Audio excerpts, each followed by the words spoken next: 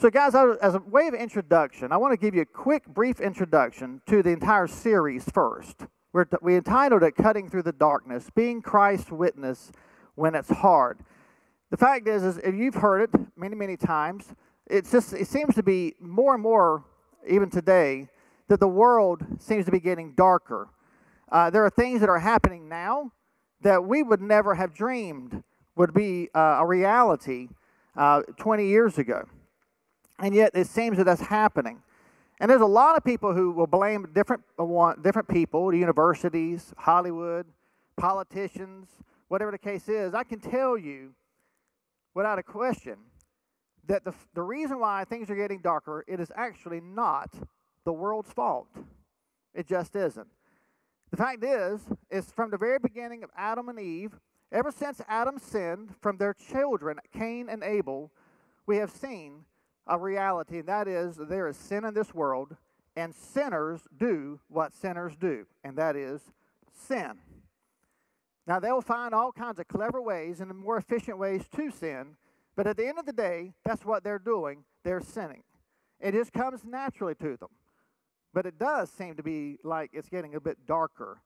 And so the responsibility, though, for this growing darkness, I contend, is not really on the world. It's not on the government. It's not on the schools, not Hollywood, and it's not your liberal neighbor. The fact is, if the world is getting dark, it's because the light of Christ is getting dimmer. Jesus said that we are his light into this world. And it is a scientific fact that darkness will the darkness will overwhelm the space where light is absent. But it is also a scientific fact that darkness cannot overcome light. Now, as a brief little illustration for this, I want to do something right quick. Now, don't be alarmed. I want to let you know. I would stay still if you're standing, because I'm going to shut down all the lights. I'm going to show you this brief illustration right here for just this moment.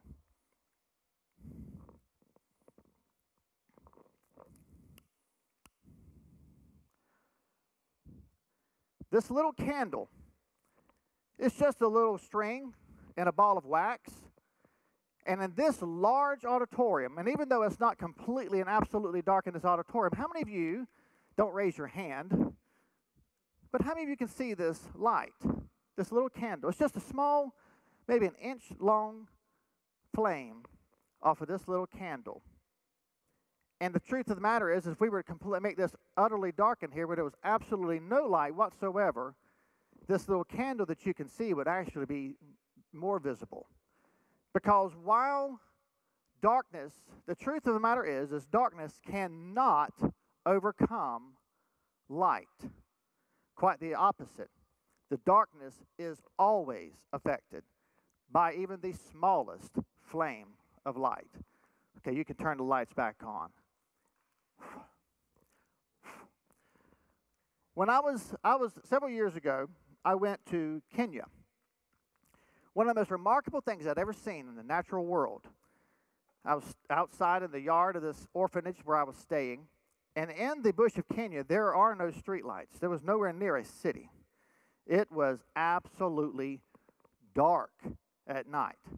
The only light in the entire complex was one 60-watt incandescent bulb in the middle of the hut that I was staying in. That's the only light in the entire complex. So I walked outside with my flashlight, and I looked up, and I turned the flashlight off, and it looked like I was in a planetarium. It was the most amazing thing I'd ever seen. All the stars all the way around me. It was absolutely amazing. And as I was just looking up, gazing at the stars, I noticed a star that was moving. Now, this wasn't a shooting star. It had no tail. It wasn't going very fast. It was a very, very slow, steady movement across the sky. I had never seen that before in my life. I had no idea what I was looking at. Finally, I asked the missionary that I was with, I tried my best to point it out. Finally, when he saw it, he said, "Oh, that's a satellite." I could literally see the light of a satellite orbiting the earth from where I was standing on the earth. when it is absolutely dark, even the most dark places, the darkest of places, the fact is, the darker it is, the more you can notice the light. And that's essentially what we want to look at this evening. The fact is that no matter how dark it is, no matter how vast this darkness is, light always wins. Now, we're going to be visiting over the next 4 nights, 4 weeks, 4 of the darkest places. Some of the places that are quite relevant in America right now. And that is simply, it's going to be things like in dealing with government, as in tonight. We're going to be dealing with the whole idea of the woke world, the woke culture. We're going to be dealing with gender confusion. And we're going to be dealing with something that hits home to most of you. How do you live as a Christian, a believer, bringing the gospel to your secular workplace? These are the things we're going to be looking at. These are dark places. And the truth of the matter is no matter how dark, no matter how vast that darkness is, that light that you have is going to penetrate that darkness. We want to help equip you to be able to do that. Now, by the way, if there's anybody who did not get notes, if you'll please raise your hand, and Clyde will be happy to come by and give you some. So that's what we're going to look at during this time. Now, at the beginning, we're going to actually begin with church and state. We're going to look at the whole idea of this of the biblical role of a believer in secular government. And Democracy in America, it was written in 1835 by a French philosopher who was just mesmerized by the American experiment during this particular time. America at this point had become a nation. It had a constitution, and it was in this infantile state, but it was beginning to flourish and become established as a nation.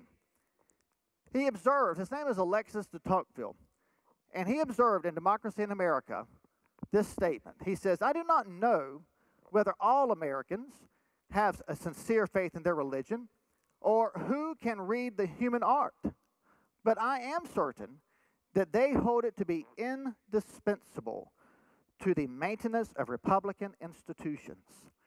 This opinion is not peculiar to a class of citizens or to a party, but it belongs to the whole nation and to every rank of society. Without a doubt, religion, Christianity perhaps, but certainly biblical principles, and especially belief in God as a supreme creator and providence of all things, was a foundational element of the United States. If you need any kind of evidence, the fact of the matter is many of our beloved monuments to the history of the founding of our nation have images of Christianity and biblical principles peppered all through it, including at the very top of the rotunda of the Capitol building, you'll see the Assumption of Washington, where Washington is depicted with 13 angels representing the 13 states as he has ascended to heaven, as an image of the first president going to heaven. We also have the baptism of Pocahontas. That is also one of the large paintings that is in the rotunda of our Capitol. The very top of our Washington Monument is this capstone that says, "May God bless and be our benefit." You also have at the very top there, the 10 Commandments in the floor of the center of our National Archives. We also have, of course, the Jefferson Memorial, a repeated opportunity for, is that better? All right, thank you. The repeating of God as creator and things like that in the Jefferson Memorial. Not only that, in the Supreme Court building, on the very top of the A-frame of the Supreme Court building, we have Moses holding the 10 Commandments. And inside, we have Moses holding the 10 Commandments. In our Congress, we have the 10 Commandments on one of the doors, as well as an image of Moses, the only image of Moses. There's many different people who are displayed on these little plaques all throughout our Capitol building, our Senate floor, but he's the only one that's got a full face, although on the side face, showing he has prominence in that area. Above the Speaker of the House's chair is written, "In God We Trust." And even in our Library of Congress, you walk in, of all the millions of books that could be displayed in the Library of Congress, only two. They're on either side, flanked on either side of the entrance. One is called the Man's Bible, which is a handwritten Bible. And on the other side is the Gutenberg Bible, one of the very first printed Bibles ever in history. And as if they're having a conversation with one another. And so these are just examples of the monuments of our nation bringing the Bible in prominence and God in prominence.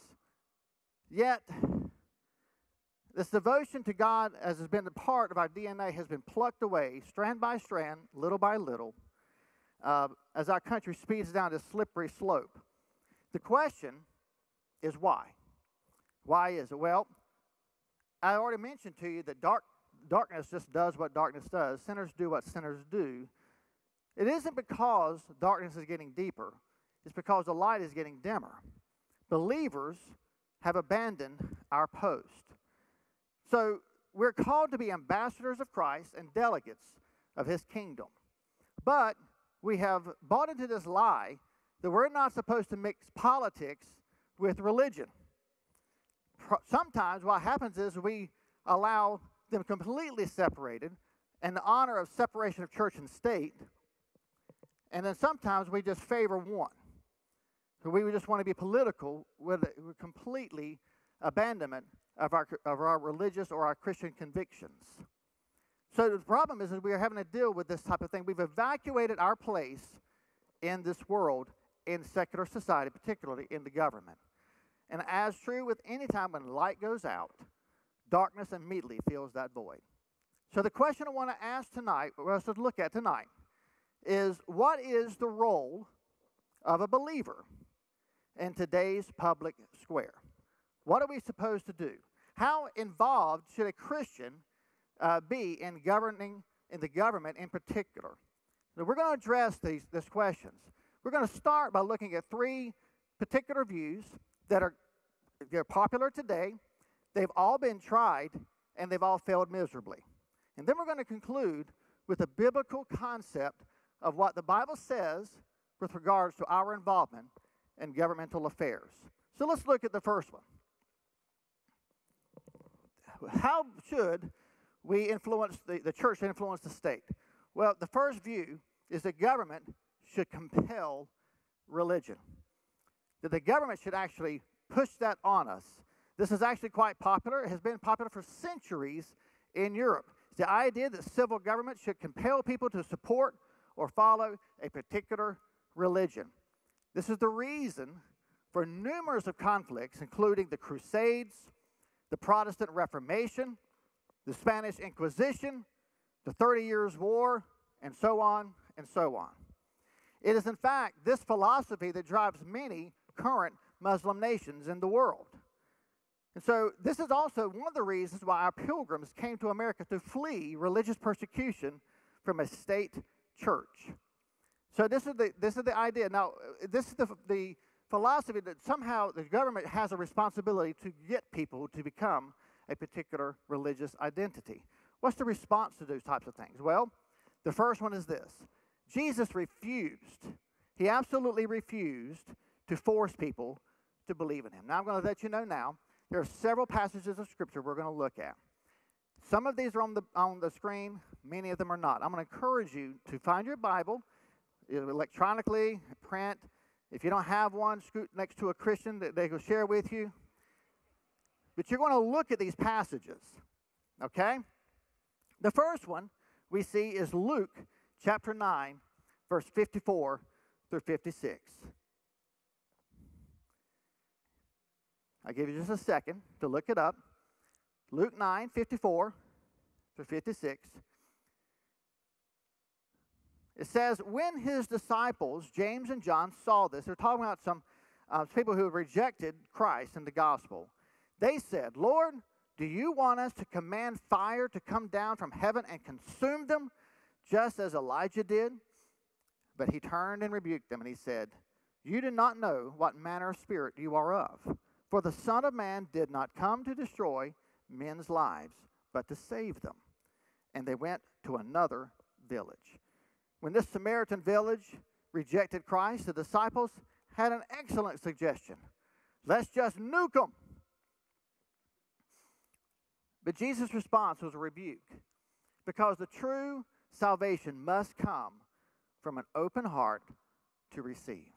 I cannot tell you how many people have had a false salvation because they made a decision to get somebody off their back, whether it be a mama, a daddy, a wife, a husband, a son, a daughter, a friend, a preacher.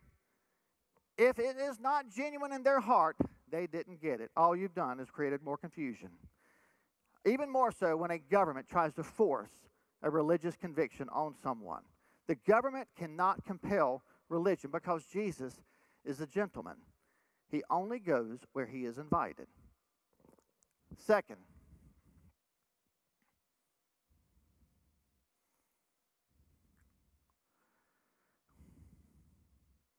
true change that will last must begin with the heart of each person. In Jonah chapter 3, starting in verse 5, you remember the story of Jonah. Jonah was this Jewish prophet who absolutely hated the Ninevites. And yet that's exactly where God called him to go, to preach God's judgment, a message of judgment on the Ninevites. So what does Jonah do? He decides to flee. He gets on a boat and goes the exact opposite way than where Nineveh is located, to get as far away as he possibly can from what God had called him to do. You know the story of the great fish. He was thrown overboard. He was swallowed by a great fish. He was vomited onto land, and he finally decided, maybe I should do what God told me to do. So he goes to Nineveh. And this, after he preaches God's judgment in Nineveh, this is the response. What I want you to notice is the order of the people in which that did this response. Let's look at what it says in Jonah chapter 3. So the people of Nineveh believed God, proclaimed a fast, and put on sackcloth from the greatest to the least of them. Then the word came to the king of Nineveh, and he arose from his throne and laid aside his robe, covered himself with sackcloth, and sat in ashes. And he caused it to be proclaimed and published throughout Nineveh by the decree of the king and his nobles, saying, let neither man nor beast, herd nor flock taste anything. Do not let them eat or drink water, but let man and beast be covered with sackcloth and cry mightily to God. Yes, let everyone turn from his evil way, from the violence that is in his hand. Who can tell if God will turn and relent and turn away from his fierce anger, so that we may not perish? Then God saw their works, that they had turned from their evil way, and God relented from the disaster that he had said he would bring upon them, and he did not do it. Jonah's hatred of Nineveh was due to his treatment, the horrible treatment the Ninevites did against people, especially the Jews. But God was not concerned about what they did. God was concerned about their spiritual state. And when the Ninevites and their king repented and worshiped God, their personal lifestyles and their political practices followed suit. But notice the order. It wasn't the king who initiated the repentance. It was the people. And it brought up to the king. True change that will last must begin with the heart. We can legislate all we want to morality, but unless God changes the heart, it makes no difference. Makes no difference at all. And then third, it exchanges the sovereignty of God with the government, and it puts the secular rulers in an idolatrous and dangerous position. We see this in Matthew 7, 6 through 11. It says, do not give what is holy to dogs. Do not throw your pearls before swine, or they will trample them under their feet and turn and tear you to pieces. Ask, and it will be given to you. Seek, and you will find. Knock, and it will be opened to you. For everyone who asks receives. He who seeks finds, and him who knocks it will be opened. Or what man is there among you who, when his son asks for a loaf, will he give him a stone? Or he asks for a fish, will he give him a snake? Will he? If you then, being evil, know how to give good gifts to your children, how much more will your Father who is in heaven give what is good to those who ask him? This is in the Sermon on the Mount, and a major theme of the Sermon on the Mount is that of transformational living. As there's a transformation in a person's heart, it will begin to manifest itself in their life. And this is he's teaching them to break out of these cycles that lead to a dead end and actually begin to follow the principles of kingdom values. And so what he does in this particular instance is he actually is given an example of how a Christian disciple should relate to the government. In the early Jewish writings, whenever they heard pigs or dogs, it was typically a reflection, a reference to Gentiles. And this was certainly no different here. So when Jesus was saying this, the Jewish people would have immediately thought about the Roman government during this particular time. And so he would have, by doing this, they were basically saying one of the root of your problems is not just the zealots who want to overthrow Rome, but just as evil are these who were idolatrously loyal to Rome, placing trust and hope in Rome for political and economic security.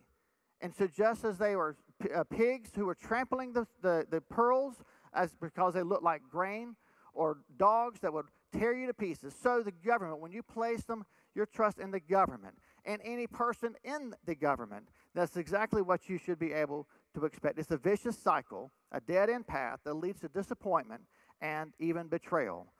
It's something like Winston Churchill's definition of appeasement, where he says, an appeaser is one who feeds the crocodile, hoping it will eat you last.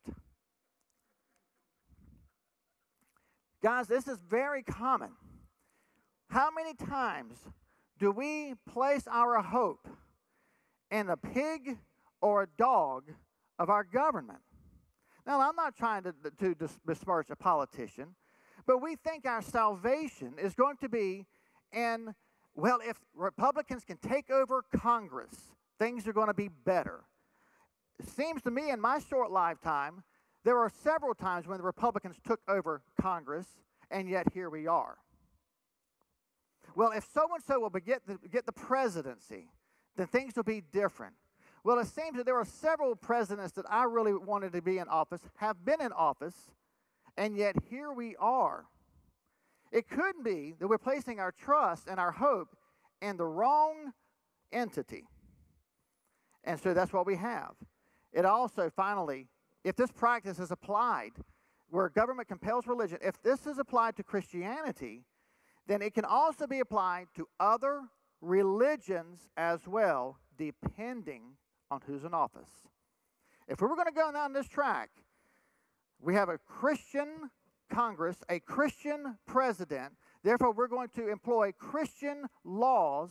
What happens when we have a Muslim president and a Muslim Congress? Because what's good for the goose is also good for the gander. Is that really what we want? So the first view is government should compel religion. There's a second one, though. The exact opposite. And government should exclude religion. Government should, it's the opposite view.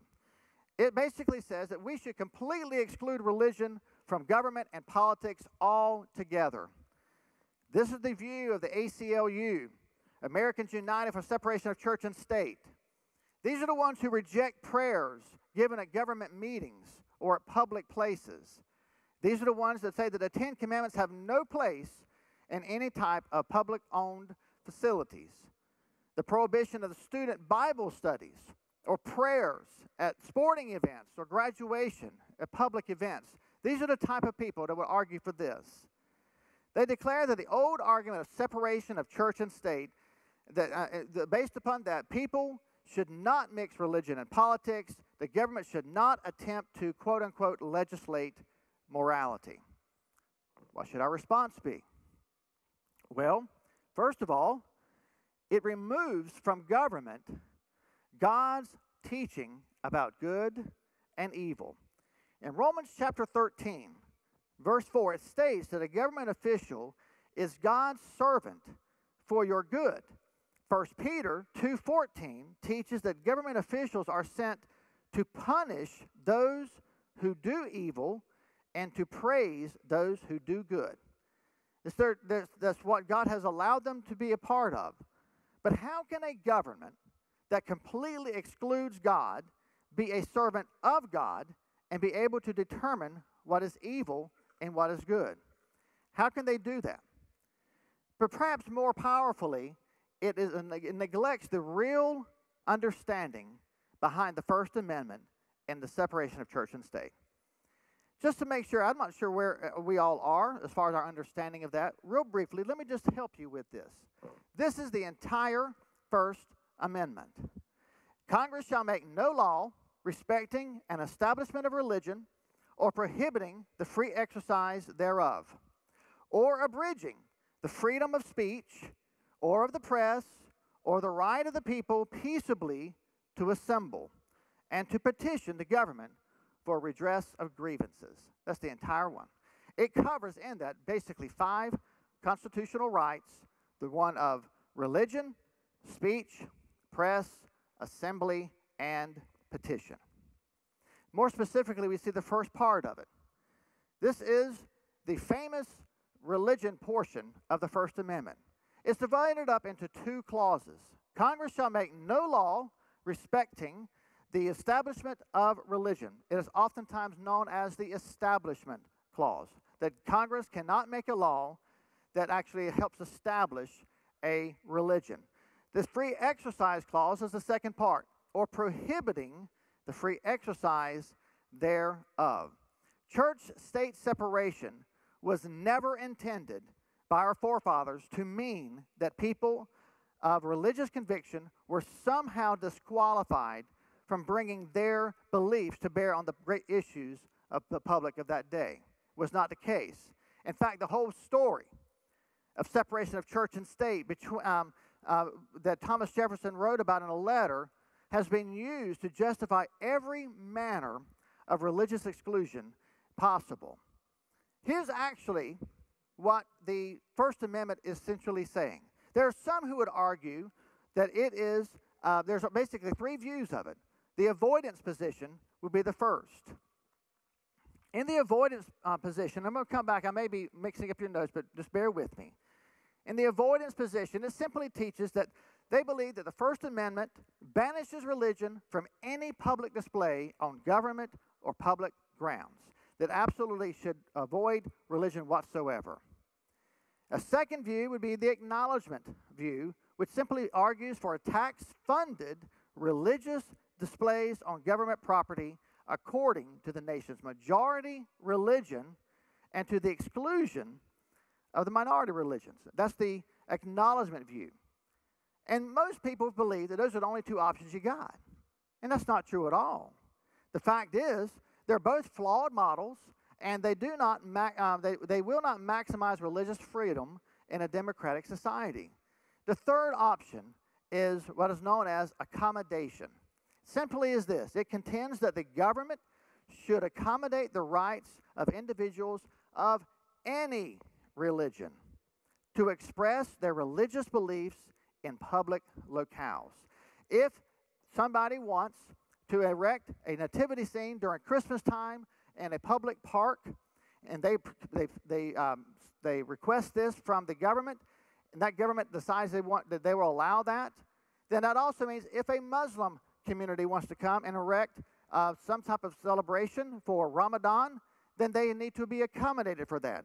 If a Jewish community comes and they want to put up a large menorah during Hanukkah, then they should be able to accommodate that, because the government is not taking sides on religion. It accommodates. The First Amendment provides a neutrality. It's not avoidance and it's not acceptance of any particular religion. It is neutral ground. That's very important and actually much more powerful for the Christian than for a government to be actually trying to enforce the Christian values. By the way, a lot of times people don't even know where the separation of church and state or even the First Amendment came from. Let me take just a moment and tell you this. John Leland was a Baptist minister.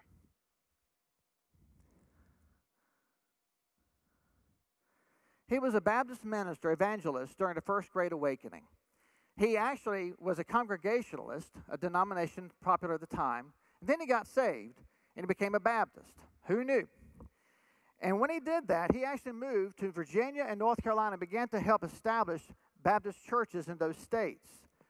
His involvement in church-state issues included getting involved with some separate Baptists who were planning to oppose the Constitution of the United States. It was being ratified at the time because 9 of the 13 original colonies had state-sponsored religious denominations, whether it be Presbyterians, Episcopalians, or Congregationalists, and they all persecuted Baptists, every one of them. And so these Baptists, which was a large number of them, decided they would not vote for the Constitution because by doing so, they were going to actually fortify these state-run religions or denominations, and it was going to seal their fate. And so, in fact, 10 years earlier than that, during the American Revolution, the colonial government of Virginia, along with its Episcopal authorities, began to imprison Baptists for, quote-unquote, disturbing the peace. And the reason is because they were preaching the gospel without a license that was to be submitted by the Episcopalian authorities. Well, these Baptist preachers says, I don't need a license to preach the gospel. And so, off to prison they went. And that's essentially what ended up happening. So the Baptists planned to oppose the Constitution because they were fearful that with a federal government would come federal, tax-supported, persecuting church. And so John Leland tried to avert this crisis by cutting a political deal with James Madison. James Madison basically made this agreement with him. He says, if Leland could get the Baptists to withdraw their opposition and support the ratification of the Constitution, then under the first Congress of that Constitution, Madison would do everything in his power to bring an amendment to the Constitution that would declare that Congress shall make no law affecting the establishment of religion, or that there will be no governmental interference with the free exercise of religion, hence the First Amendment. And that's exactly what the agreement was, and that's what ended up happening.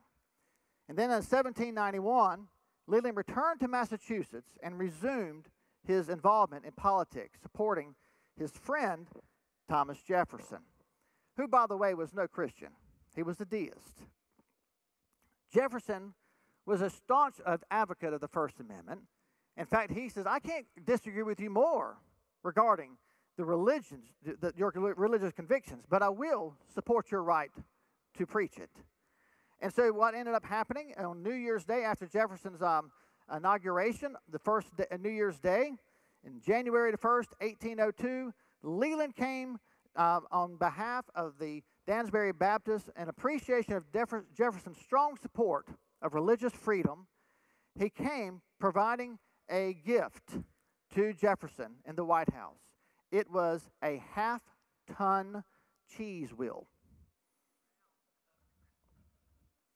That's a lot of cheese.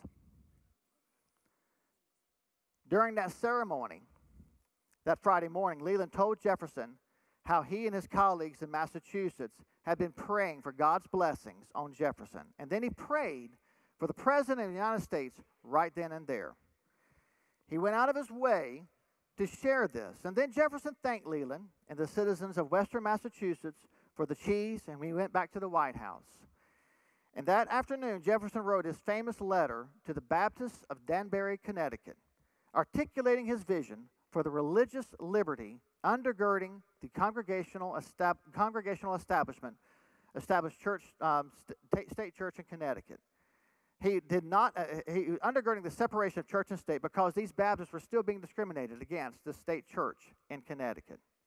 In his letter, in part, it reads this: believing with you that religion is a matter which lies solely between man and his God, that he owes account to none other for his faith or his worship, that the legislative powers of government reach actions only and not opinions, I contemplate that the sovereign reverence, that act of the whole American people, which declared that their legislature should, quote unquote, make no law respecting an establishment of religion or prohibiting the free exercise thereof, thus building a wall of separation between church and state. In other words, the separation of church and state is not actually in the Constitution. It was made famous by Jefferson's letter to the Dansbury Baptists, promising that they would not be discriminated against by a state-run church. But wait, there's more. A lot of people believe that Jefferson is the one who originated the separation of church and state coin. That is not the case. As a matter of fact, the phrase comes from a man named Roger Williams, who was the founder of Rhode Island. And he depicted the church as a garden amid the wilderness of the world. There had to be a wall that would protect this garden from this wilderness, lest the wilderness encroach like weeds in the garden and choke out the garden. The church is an intentional counterculture in which Christians are free to grow and to develop and flourish, to disciple and to be discipled. Williams didn't think that the wall between the garden of the church and the wilderness of the world should actually be impenetrable. He didn't think that. As a matter of fact, he believed that the garden should seek and go out and domesticate the wilderness so that more and more of the wilderness would become part of the garden. But there would always be a separation between the two. That is where the idea of separation of church and state comes from originally. It is to protect the church from the world, not the other way around. Finally, it fails to realize that laws are generally based on a moral code rooted in a righteous God, even if that God is not corporately worshiped by those subject to the law. There are religious reasons behind many of our laws, but laws don't establish a religion. As a matter of fact, all major religions have teachings against stealing and murder, for instance. But laws against stealing and murder do not establish a religion. This can be no more clearly noted than what Abraham Lincoln had to deal with when he was running for president. Abraham Lincoln was running for president. He drew a lot of criticism for his vocal opposition against slavery. He said, they would tell him, you don't understand. You see, if you keep talking like this about slavery, you're liable to start a war. How predictable. He finally had enough. And finally one night on the campaign, he stood up behind this podium and he said this: my critics say I should not talk about slavery in politics because that was bringing religion into politics, and that I should not talk about slavery in the pulpit because that's bringing politics into religion. According to them, there was no place where a man could call this evil thing evil and this wrong thing wrong. The campaign, and this is important, we'll probably bring this back up next week. The campaign to abolish slavery in the U.S. was led predominantly by Christians. That's what, it was the result, one of the major results of the Second Great Awakening. And the campaign, by the way, to end racial discrimination and segregation was led by Dr. Martin Luther King Jr., a Baptist pastor who preached against racial injustice from the Bible. These are some things that we clearly embraced as immoralities that we had to correct. These were legislations that were based on moral code. But just because they were based on a moral code doesn't mean that they have established a religion. Third view, do evangelism, not politics. This is a particularly popular one, especially during an election year. I can't tell you how many times I've sat in that pew back there during a particular election year. Our pastor stood right here. He's not endorsed a particular candidate, but he does speak out about an issue. And as soon as he does, he has brought politics into religion, and people get up and leave because the church has no business talking about these current affairs. They should just stick to the gospel. And they leave. There are many people who will not go to this church because of that very reason. This is the view that they have. What's our response? Most religions compel a change in the individual, which will inevitably result in a transformation of society, just like Nineveh, as we discussed. You know, Matthew 28:20 does tell us to make disciples of all the nations, baptizing them in the name of the Father, Son, and the Holy Spirit, teaching them to observe all things whatsoever I have commanded you. All things. What are those things that Jesus commanded us? Love your neighbor as yourself. Love one another as I have loved you. To sell all you have, give to the poor, and take up your cross and follow me. What are the different types of teachings? There's a whole lot more to Jesus' teachings than just the gospel. Clearly, that was a primary one. But he also said, if someone were to strike you on the right cheek, give them the other cheek also. If somebody compels you to go a mile, go with them 2. There's a lot more to it. The message of a religion is supposed to result, the message of Christianity, the gospel, is supposed to result in changed lives. And if enough people have their lives changed, it will result in changed families. And it will also result in changed neighborhoods, changed schools, and then ultimately change businesses, change societies.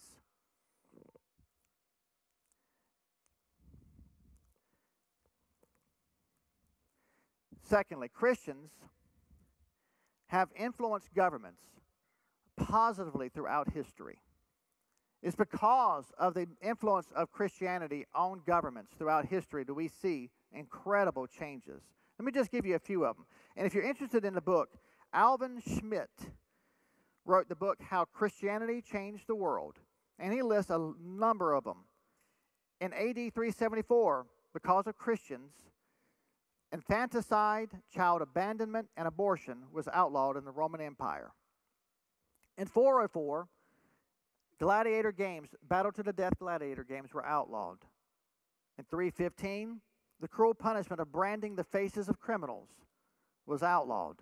361, the government instituted prison reforms like separating male and female prisoners. In 1829, the government prohibited the practice of burning widows alive in India because their husband had died. In 1912, they had banned the painful and crippling practice of binding young women's feet in China. Because of Christian influence in government, human sacrifice in Ireland and Eastern European countries were stopped. Property rights and protections to women began, and pedophilia became outlawed because of the witness and the influence of Christians in the government. So while I do not disagree that we need to do religion, to do evangelism, to say we cannot be and should not be involved in the governmental affairs, if we were to hold true to that philosophy, what kind of world would we live in? Case in point, if you were to call a service center for your cell phone, you're likely to get on the phone with somebody from Asia. Do you realize that in the nation of India, some of the most technologically advanced minds have come out of India? Some of your greatest medical minds have come out of India. Because of the Hindu religion dominating the Indian nation for centuries, they didn't believe in schools or hospitals. Certainly don't believe in technological advancement. The reason why there are hospitals and schools and the technological advancement that we see so replete in India now is because of Christian missionaries who went there. So while we should do evangelism, to say we have no business in politics is absurd. So, and I'm really quickly running out of time, so I need to do this quickly. What should be our role? Let me just start with the right perspective. I put this on the board, on the screen, because I really want you to pay attention to this. This is oftentimes used, the passage is used to talk about separation of church and state, that Jesus talked about separation of church and state. So let's read it. Then the Pharisees went and plotted how they may entangle him in his talk, and they sent to him their disciples with the Herodians, saying, Teacher, we know that you are true. Teach the way of God in truth, nor do you care about anyone, for you do not regard the person of men. Tell us, therefore, what do you think? Is it lawful to pay taxes to Caesar or not? You see the trick question here? But Jesus perceived their wickedness, and he said, Why do you test me, you hypocrites? Show me the tax money. And so they brought him a denarius, and he said to them, Whose image and inscription is this? And they said to him, Caesar's. And he said to them, Render therefore to Caesar the things that are Caesar's, and to God the things that are God's. So Jesus, they see the entrapment. If Jesus would say, yes, you should pay Caesar, then it looks like he's abandoning God. If he says, no, you should just pay to God, then of course he's creating treason. But then he asked this question, whose likeness, whose inscription is this? And they said, Caesar's. And he says, so give to Caesar what belongs to Caesar, and God what belongs to God. He was not talking about some kind of implied church-state separation, because that would have been completely absurd and foreign to the mind of a first-century Jew in the Roman Empire. Jesus goes all the way back to Genesis chapter 1 with this question. When God created humankind, if you recall, it says in Genesis 1, starting in verse 26, let us make man in our image, after our likeness. So what he does is he says, yes, coins do bear the image of Caesar, and so therefore taxes should be paid to him. But the truth is that which bears one's image belongs to that person. So while the coin has Caesar's image and it should be paid in taxes, everything, all humans, including Caesar, are made in the image and the likeness of God. And so everything we have belongs to God, the Creator. He is the master over Caesar and over all governments. So sure, honor the government, pay the taxes, but recognize who's the real authority, who really owns it all.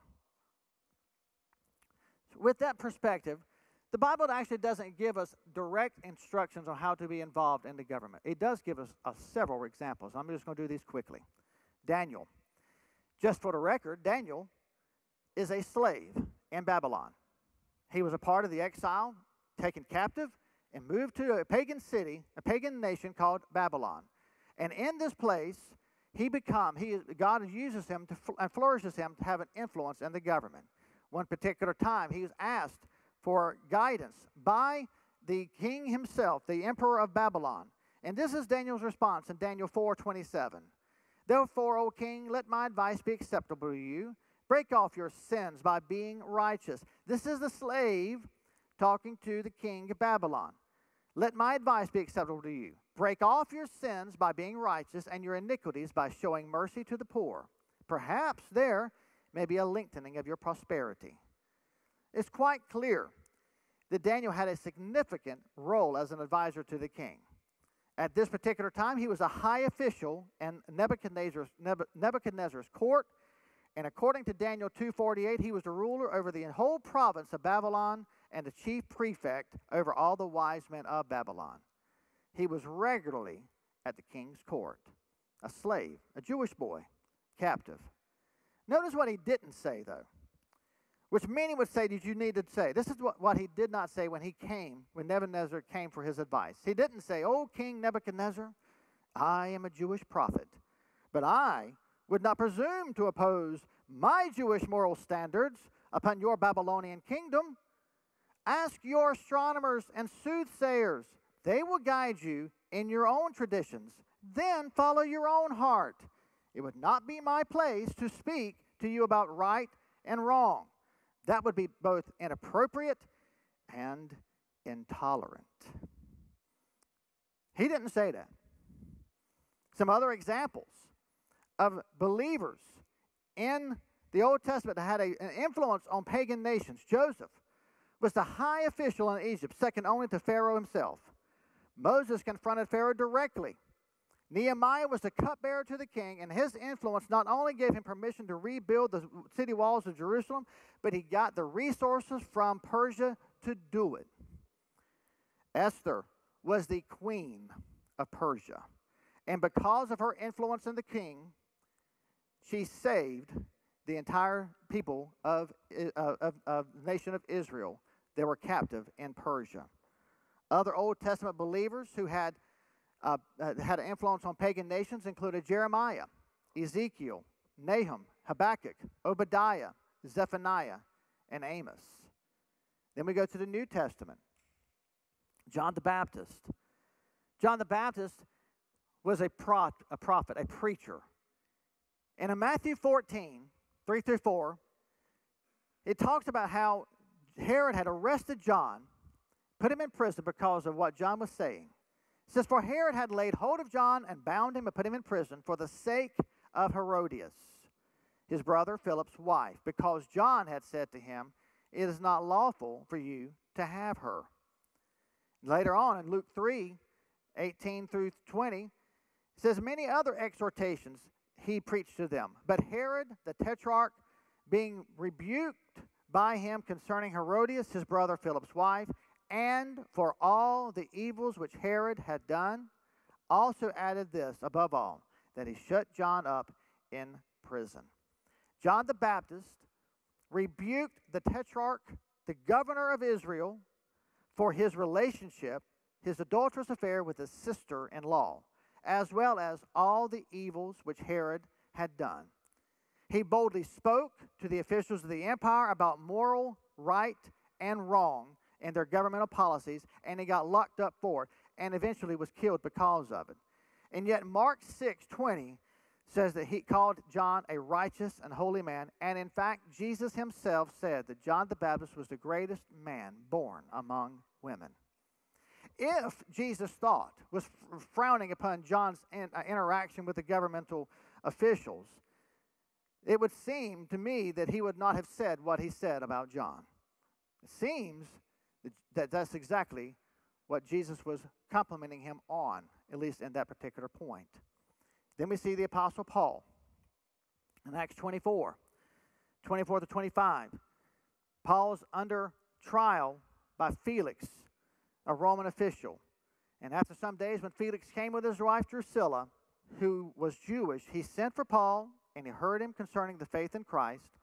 And now as he reasoned about righteousness, self-control, the judgment to come, Felix was afraid and answered, "Go away for now. When I have a convenient time, I'll call for you." Luke doesn't give any more details than this, but the fact that Felix was afraid, or he was alarmed because Paul was reasoning, and the word simply means to dialogue. He was just talking to him about the righteousness and about the coming judgment. Seems to indicate that Paul was talking more about moral standards of right and wrong, and Felix fell under conviction, and he became alarmed because of it. Not only that, Paul was a Roman citizen who was arrested, and he had the right as a Roman citizen to stand trial before Caesar himself.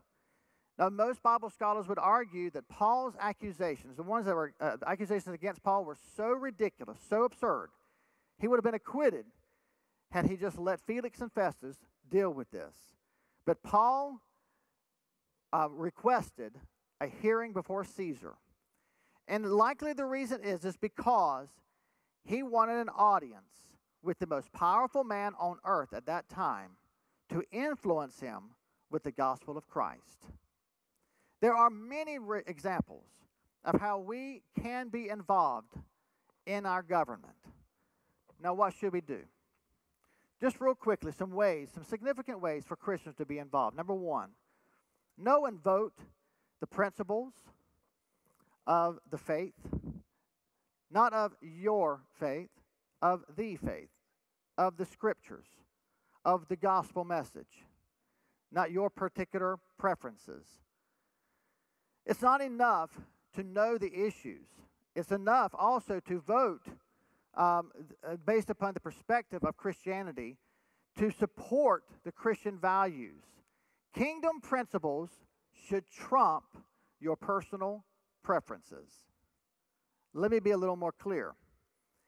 Instead of voting over your race or ethnic beliefs, you ought to vote the Bible.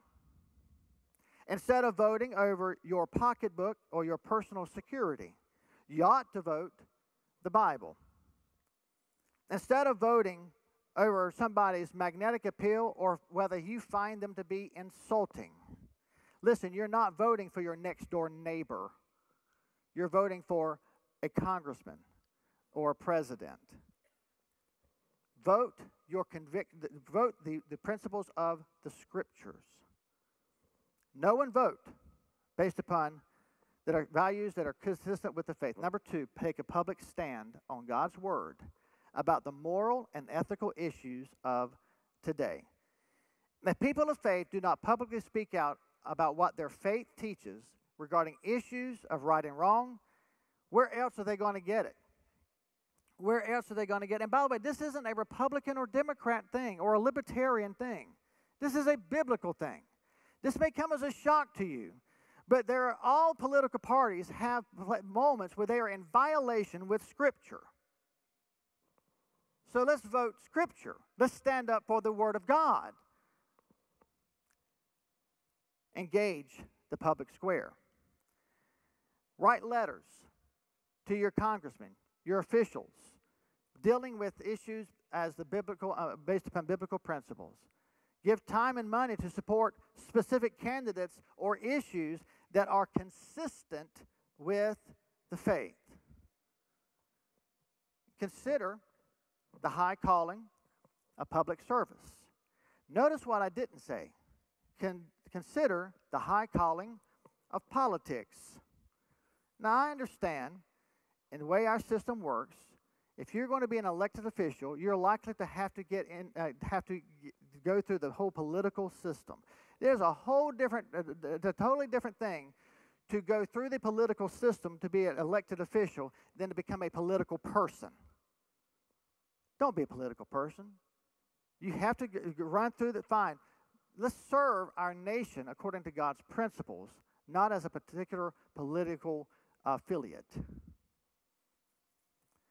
I'm going to ask the pastor, Mike, to come up and begin to make a transition to our Q&A. But I do want to, as in a way of conclusion, I want to bring something up that I think you need to hear as a way of conclusion. Is it morally right to receive a great deal of benefits that our nation provides without anything in return? When the original signers of the Declaration of Independence were publicly declaring themselves, they basically were saying, we are guilty of treason against Great Britain.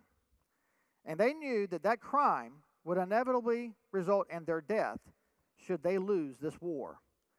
And the fact is they had very little confidence, if any, that they would actually win a war against the most powerful nation at that time. Yet, the very last line of the Declaration of Independence reads this: "And for the support of this declaration, with a firm reliance on the protection of divine providence, we mutually pledge to each other our lives, our fortunes, and our sacred honor." The independence from Britain did not come cheaply. About 4,500 Americans died in that Revolutionary War. Later wars were even worse. In the Civil War, 550,000 Americans died.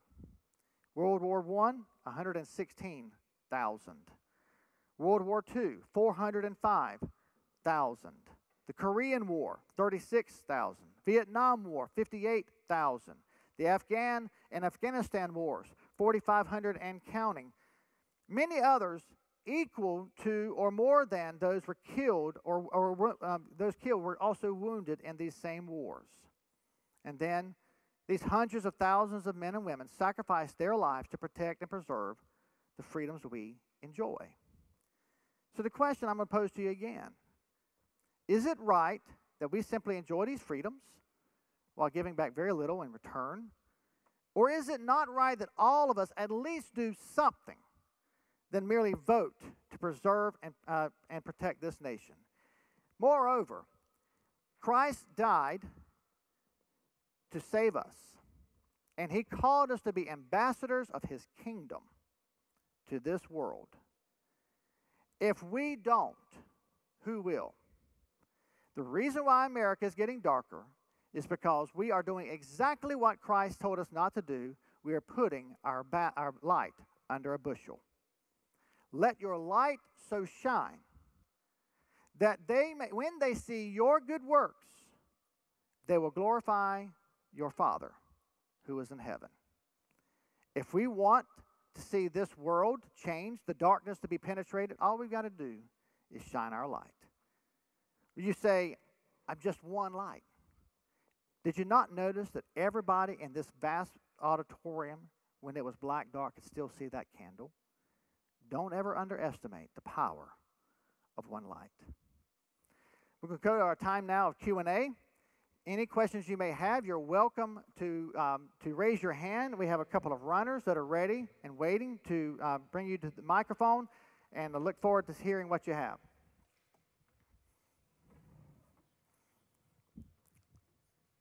Don't everybody start at the same time.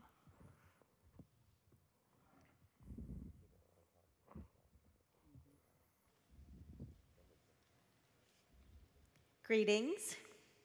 I'll be the first to ask a question.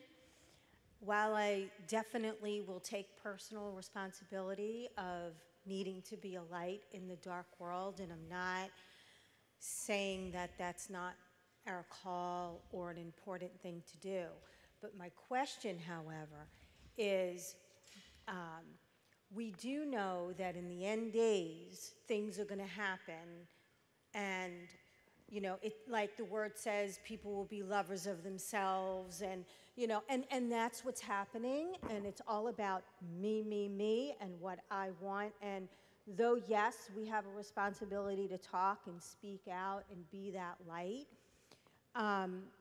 there is a darkness still that is out there, and is this not part of the plan?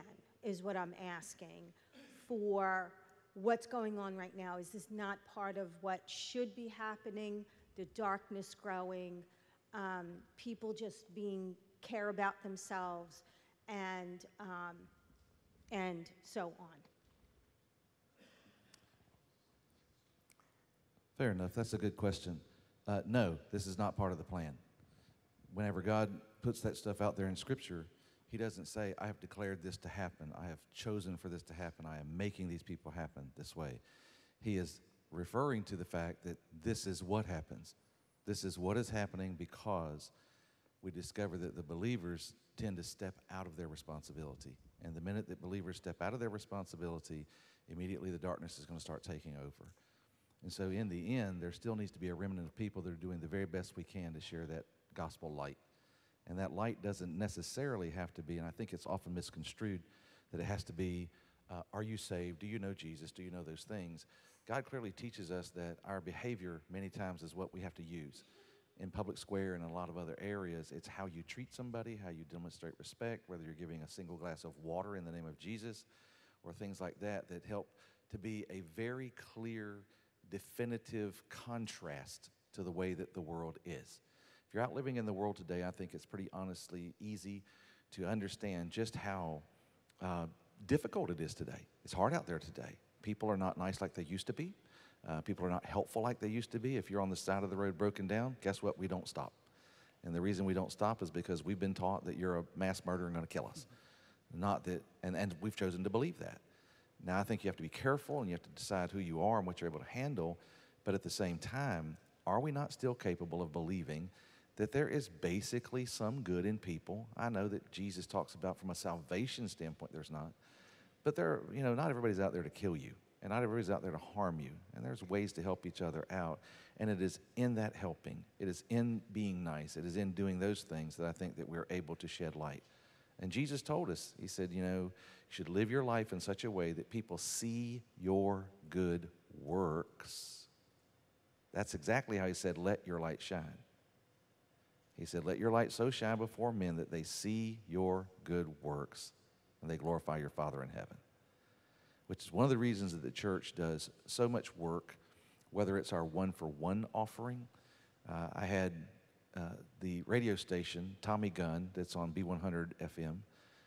He was one that was campaigning for the feeding for the summertime for our kids. Many kids are fed free for them, are fed free from the school systems, but whenever summertime hits, they don't have anything to eat. Now, whatever we think of that, whether they should pay for the food or have somebody to buy it or not, the reality is that they don't. And so this last one-for-one offering that we gave to the summer feeding program to try to help people throughout the summer. Tommy Gunn was a great advocate of that. Tommy Gunn is a Christian. Every time he closes his radio show, which is a secular radio show, he always says, please know that Jesus loves you, and so do I. And whenever we donated that, he called us up. He called my wife up. Actually, had a secretary call my wife up because he didn't know what my name was. And he said, hey, I want to give a shout out to Pastor Kenny and your church for what they have done. And of course, they put that out there on the radio. People heard about that, had some contact about that. And we're just appreciative. And I think that that's ways that they're still good out there. Still people that are good out there. It's not part of the plan for darkness to come. It's part of the reality that darkness is going to come. It's not really a plan. Because if it was part of the plan, then we would have to charge God with doing things that are inconsistent with his nature and character.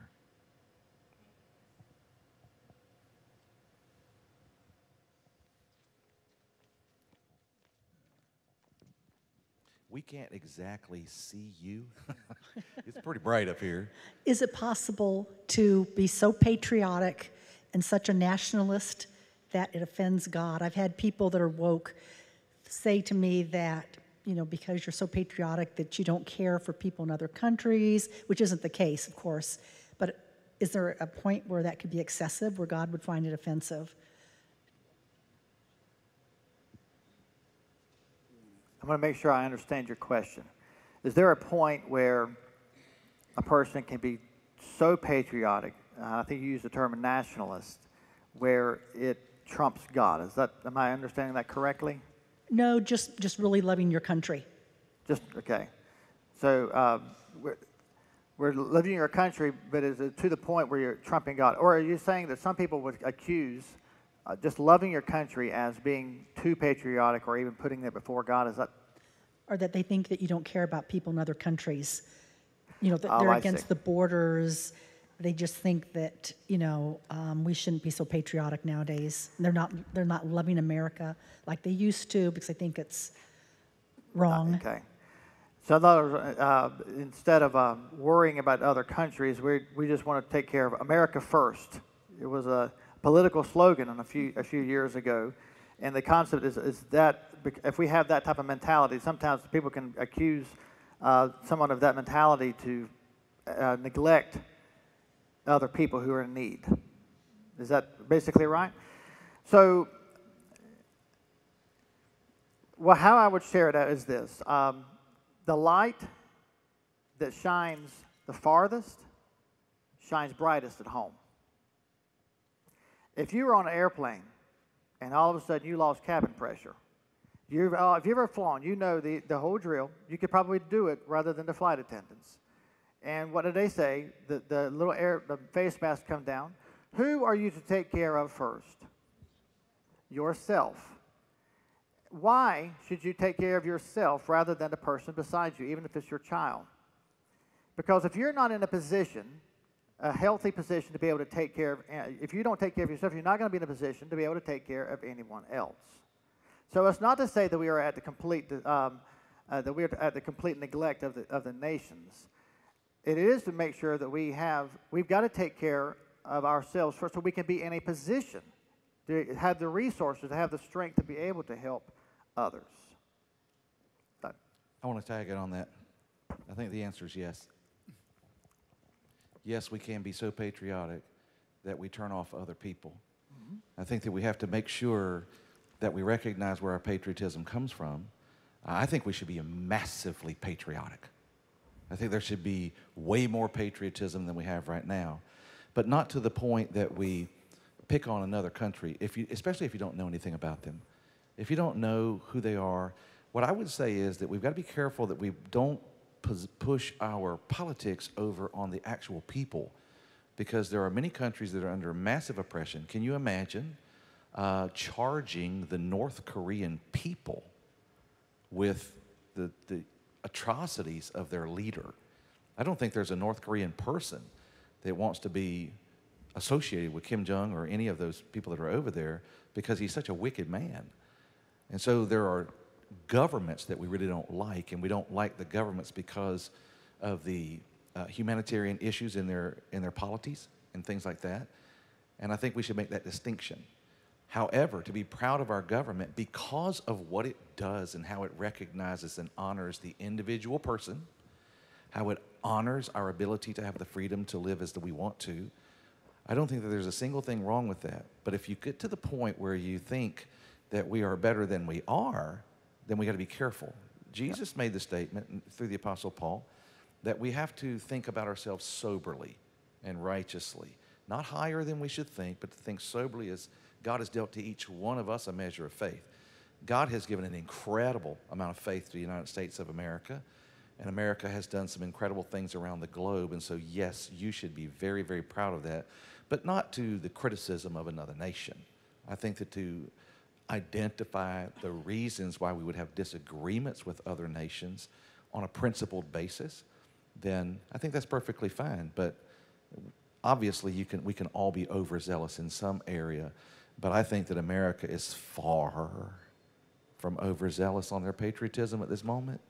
In fact, it's almost non-existent. So we've got a long ways to go. We've lost a lot. America, many years ago, when it was extremely patriotic, was, in my estimation, a much more enjoyable country to live in. And it was at that time that everybody was trying to get here. It is not our patriotism that's harming us today. It is our politics. Debbie, are you asking that if from a Christian standpoint, that we think we're better than another country? No, it's just some woke people that I know act like we shouldn't have borders, that it's wrong to love your country, and Okay. That would just be totally unbiblical. Right. If anybody ever established a border, it was God. I'm not exactly sure what Nehemiah was doing as he built the wall around the city, making sure that nobody could get in. That woke person needs to just get a little bit more intelligent about the Word of God. They're a little bit ignorant about the Word of God.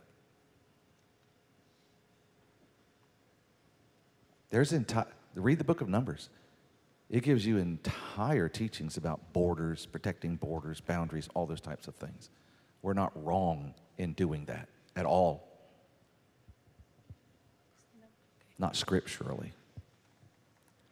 Hey guys, my question is, I'm Veronica, hey.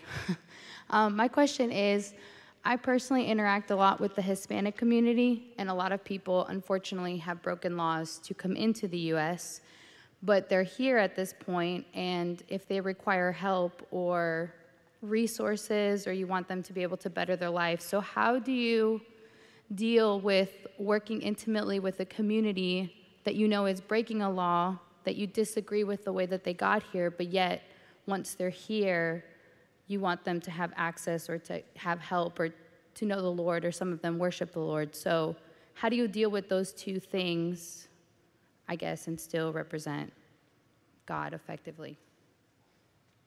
You want me to answer that?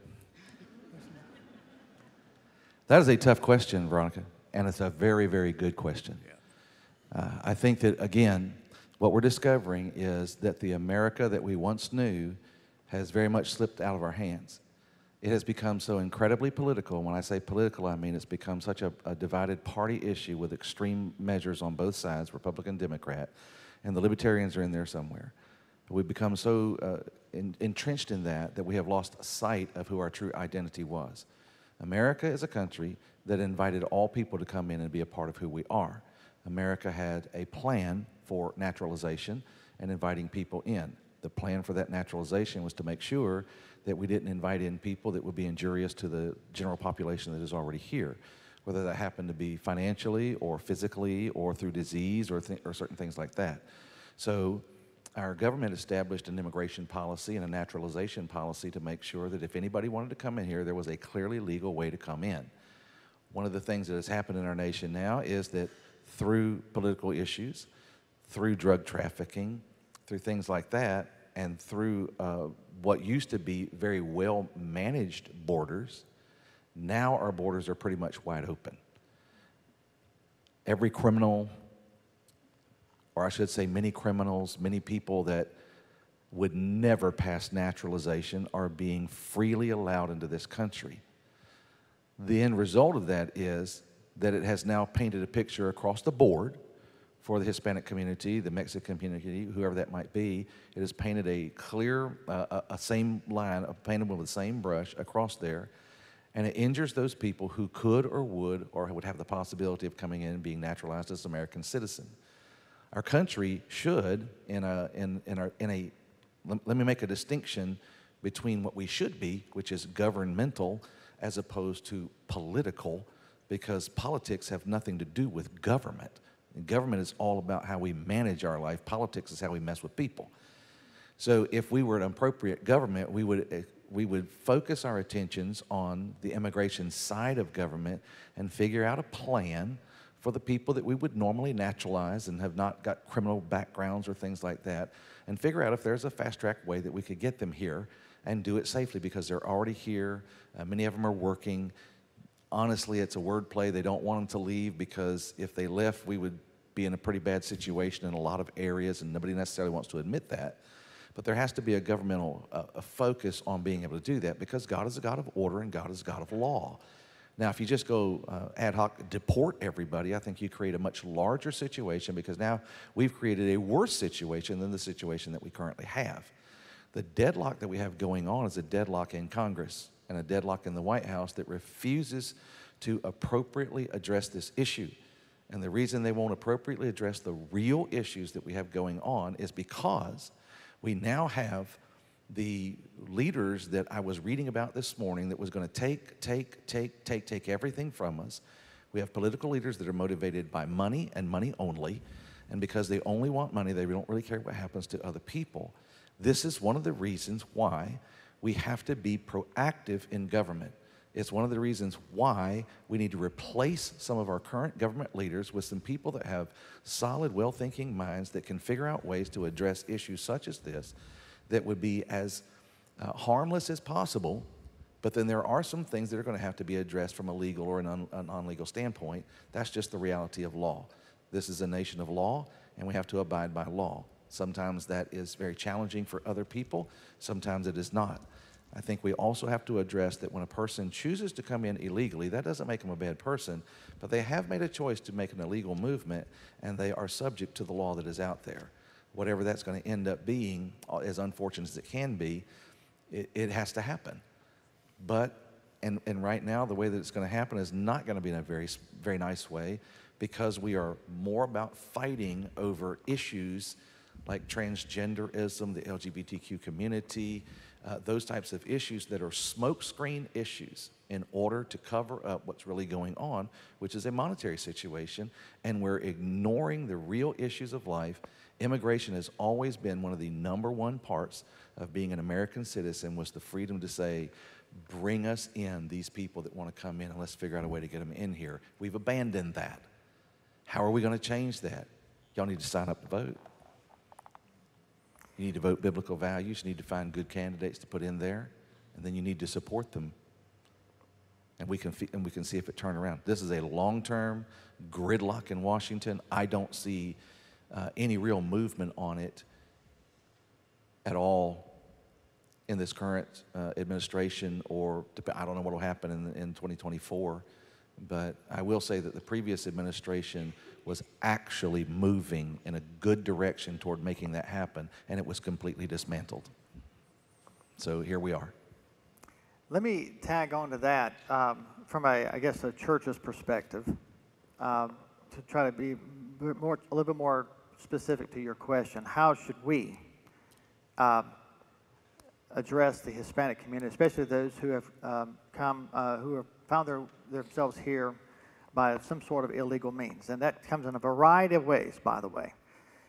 So what I would point to in a principle from Scripture is the book of Philemon. Those of you who are not sure of the backstory of Philemon, Paul was in prison. There was a man named Philemon who had a slave named Onesimus. For whatever reason, doesn't really give a great deal of the reason why, but Onesimus was a slave to Philemon, and he left. He ran away, and which in that time frame was he would be subject to being killed for that abandonment of his post. He found his way to the Apostle Paul while he was in prison. Paul spent some time with Onesimus, ministered to him. Onesimus, apparently, according to this letter, came to Christ. And then Paul writes this letter. So the one-chapter book in the New Testament.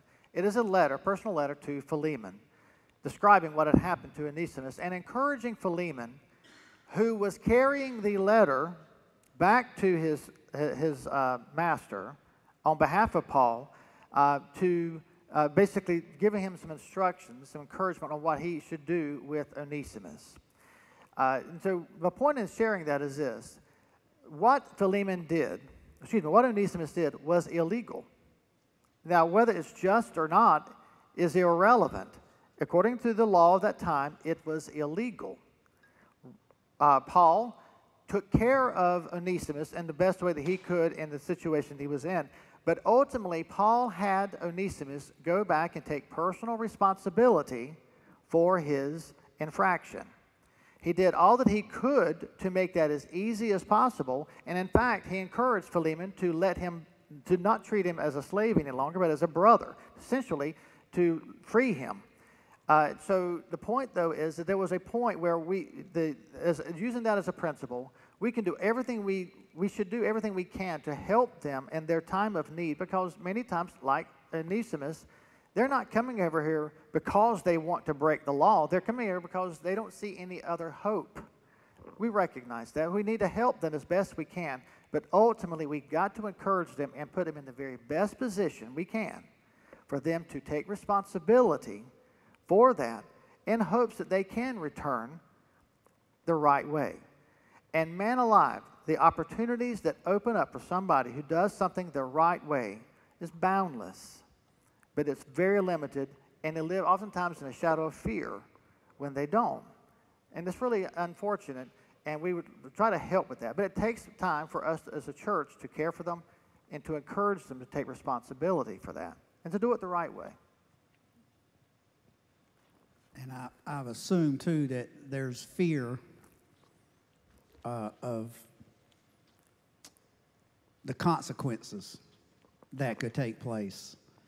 And I would encourage that as well, as that God, two rights don't make a wrong, or two wrongs don't make a right.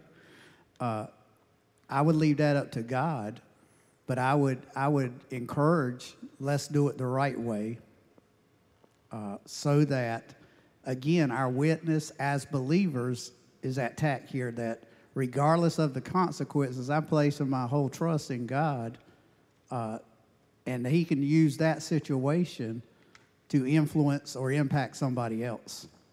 And sometimes I think it's the fear of having to go back to the country, maybe never being granted the ability to come back.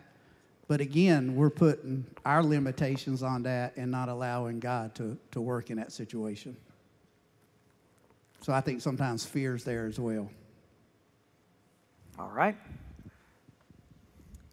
So thank you, gentlemen. I do so appreciate this presentation, and thank you, Joe, for all your great points.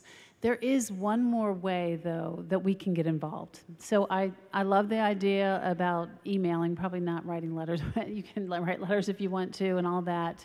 But a lot of people do not realize that you can sign up for boards and commissions here in New Hanover County, and I believe in Brunswick as well. I would love to see more of you all doing that. I was just appointed by the county commissioners to the Women's Commission. I'm on Parks and Gardens. There are 50 of them, and there are at-large positions that you can get on, as well as designated positions, like if you're a nurse or if you're some type of professional. There are those positions on these boards, and there's at-large where you don't have to have a certain job or whatever. So it would be great. We need more influence of Christ followers. I think I'm the only one. John Hinnant and I sit on one board, so I know there's another one. But I think I'm the only one on this Women's Commission, and I'm just going to be a light. I'm going to shine my light. I'm not going to beat people up, but I'm going to shine my light. And we need you to do that. All you have to do is go on the New Hanover County website on boards and commissions. I will help you do that. Come see me. I will help you apply. And then I'll put good words in. I know a lot of people, and I'll put a good word in for you. We need more Christ followers on these boards. We have abandoned being part of this process, and I'm just as guilty. And we love being around our Christian friends and our Christian circles, but we need to be light in the community. Thank you, Lindy. I agree with that. Whenever I have had opportunity, I've done a lot of work downtown and had to do a lot of things here in our community and for our church. And it's always a blessing whenever I'm like, hey, I know the person that's on the board, and this one's a believer. And that's the channel I'm going to go through. They have influence. And we have had so much strategic movement forward whenever there's a believer that's out there. When there's not, it's a challenge. It really is. And so you might be surprised. A little bit of help here, a little bit of help there in a variety of places. And when there's more than just one, it makes a huge difference. So see, Lindy should be glad to help you. Thank you for that. All right. Delaney, I think Lori also has a question. Lady in the red shirt. Do you still have one, Lori?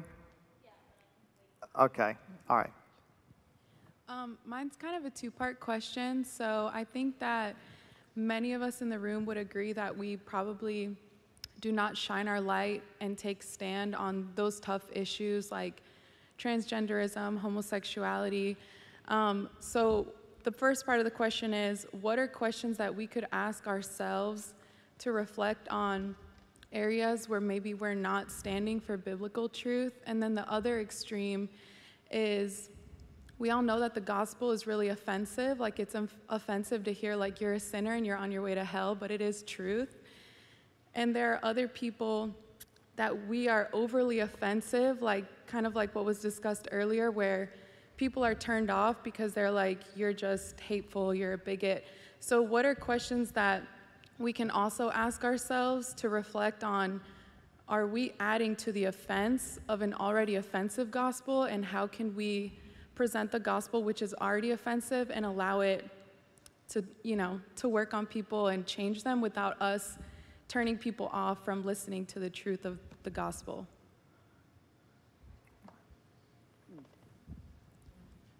Well, I'm going to jump into that one. Yeah, I know. I'm trying to think how I want to respond to that. The Word of God says the gospel is offensive, okay, first and foremost. And I'm thinking about my own self personally when I first came to Christ, how coming out of darkness into light, and then starting to read the Word of God and realize that people are going to go to hell without accepting Christ. And I would share that boldly. And again, probably turned a lot of people away.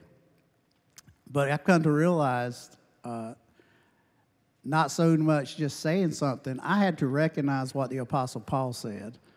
I've been crucified with Christ, and the life that I live now is no longer mine, but Christ in me. And so I had to recognize, I think, our lack of commitment to Christ has blurred the lines of the gospel. I don't think some people know what side we stand on. We can say we're believers, but then is our lifestyle demonstrating that? We come to church on Sunday, but are we doing good works, as Pastor said? Are we allowing our light to shine? And I come to realize that the fact that I'm going to share the truth. I just had a conversation before this about baptism, that we are only supposed to baptize in the name of Jesus. Now, that does say that in the book of Acts. However, in Matthew, it says we baptize in the name of the Father, the Son, and the Holy Spirit. And I'm not going to get in an argument with somebody about the gospel when the Word of God has already made that clear. And so to be offensive, I don't think you're going to win anybody over. I think I will be kind to you. I will share with you the truth of the Word of God. And as Pastor said, I can't make anybody make a decision. That's your decision. But I'm not going to beat you over the head with it. When it comes to the transgender, homosexuality, I think all of us in here think the word of God is true and it's very clear. I cannot change that. But I'm going to accept you for who you are. I will love you as a person, but I probably never will accept your lifestyle. Can we agree with that? You know, is it okay that we could associate, but I'm never going to agree with you and you're probably never going to agree with me? Can we agree on that? That would be a question if I'm dealing with somebody from that sect of life, or even if it's alcohol. Is it okay I don't drink? It's okay that you drink? Can we still, have a conversation? Can we still be friends? Is that offensive?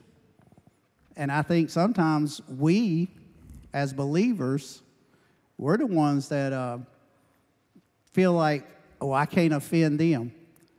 How many times did they offend you? And they don't care. And please hear me, I'm not saying we should offend them. That's not what I'm saying over there. But you have to look at their questions. We try to always answer the questions. Why not have them answer the questions? Why not ask them why they believe the way they believe? What source did they come up with that? So again, we're always on the defense sometimes, like we're supposed to have all the answers. What do they stand on? That would be my question to them, one of the questions. What's your source? Where do you draw what you believe from based on what? Would be some of the questions I would ask in that. Let me pick up on that. That's really good. That's a really hard question, Allie. What questions do I ask myself in those things? And we're going to be dealing with many of those things you just described next couple of weeks. And I think it's an important principle to recognize is to follow the example of Christ in this. Jesus made the comment stated in Matthew 5 that unless your righteousness exceeds that of the Pharisees and Sadducees, you will in no way inherit the kingdom of God. Then he commences and basically says everything that the Pharisees and Sadducees taught you is baloney. Let me just tell you what it actually says. He would even talk to, address the Pharisees and Sadducees and call them whitewashed sepulchres full of dead men's bones. He said hell will be hotter for you. He was quite clear. He didn't mix words about the Pharisees and Sadducees as an institution, as a group. But when he spoke to Nicodemus in John chapter 3, he didn't candy coat what he said to Nicodemus, but he spoke to Nicodemus not as a Pharisee, but as a person. He also mentioned in the Sermon on the Mount that if you so much as look upon a woman with lust, you have already committed adultery with her. And yet, we see in John chapter 4, he speaks to the Samaritan woman at the well who had had multiple adulterous affairs herself. He didn't whitewash or candy coat the issue, but he spoke to her as a person. When we are speaking, the questions I ask myself is, Who is my audience? When the audience is, for lack of a better way of saying it, public policy, then we have to say, thus saith the Lord, and this is how it is. And it's going to be offensive, but it's still the Scriptures. But when I'm talking to an individual, say a homosexual, they are quite clear on my stand on that, but I'm not going to judge them on that and make them feel terrible about their homosexuality, their struggle with their gender issues. Because here's what I recognize. I may be so eloquent and so powerful that I could lead them to a straight life. But if they don't know Jesus Christ as their Lord, they're still going to hell. So I would much rather lead them to Jesus and let the Holy Spirit do His work in their life. If they meet Jesus, the chances are they're going to find some of the problems. They're going to be found rectified because the Holy Spirit can do a whole lot better job than I can in those things. See, the question I ask, who is my audience? Is it a group of people when we're talking about public policy or what the Scripture says about principles? That's one thing. But when I'm talking to an individual, I need to know, who am I dealing with here? And also, secondly, what is the end game? What is the goal? What am I trying to accomplish? Am I wanting to win an argument, or am I trying to win a person? So this is the questions, many of the questions that I will ask whenever I'm addressing those types of things.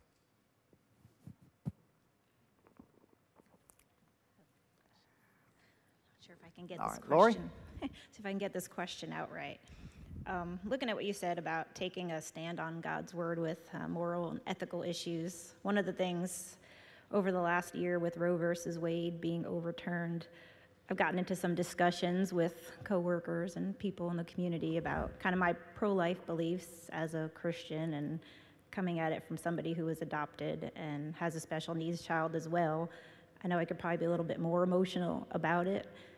So often I get the response from people, well, not everybody wants to be a special needs parent, or they should have the right to decide if that's going to be their course in life, or not everybody can deal with the thought of having a child out there in the world somewhere that they don't know about, which they both feel like very selfish to me.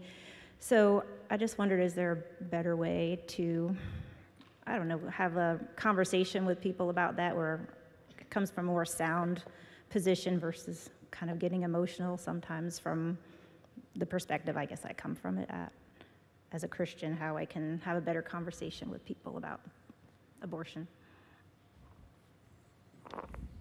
I think in both of those issues, whether it was Alejandra or Lee, who is Lori? Okay. What is a person's real need?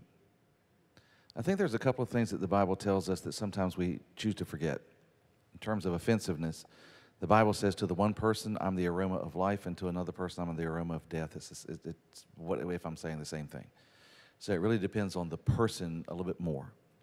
When I find God speaking very harshly and straightforwardly, and sometimes even angrily in Scripture, it is always to the religious people.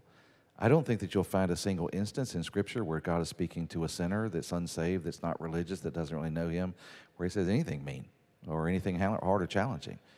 But His hard speech is to religious people who became religious. They were not people of faith. 1 Corinthians chapter 2, verse 11 reminds us that the natural man does not receive the things of the Spirit because they're spiritually discerned. So if a person is lost, they can't really understand those things. I think it's important to understand that the natural mind leans to the flesh and the spiritual mind leans to the spirit. So here we are speaking a saved person, speaking to an unsaved person, and we're pushing an issue. I think that that's probably a failure almost every time.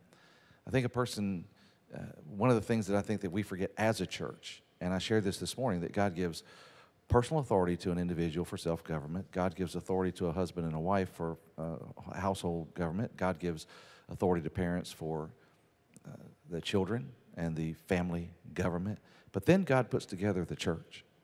When He put together the church, it is completely unlike those first three institutions, because those first three institutions were individual. The church institution is not.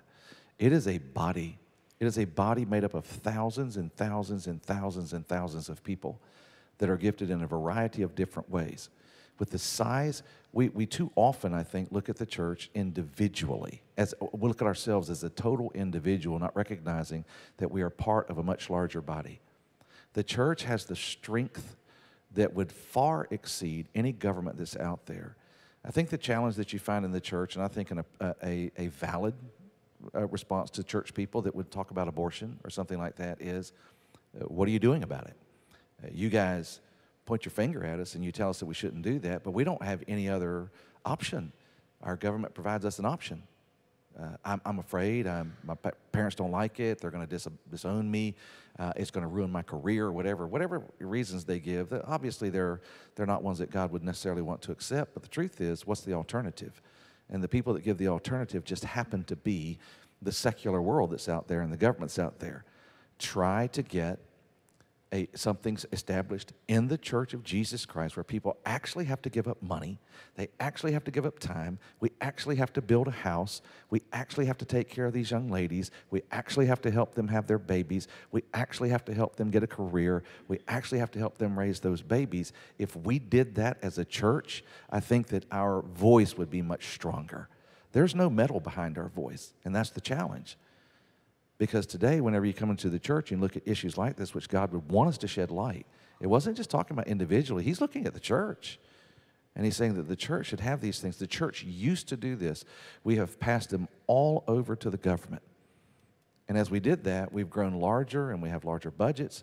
But at the same time, we spend more money on buildings, but we don't do anything with them that we really ought to because people have gotten quite disengaged.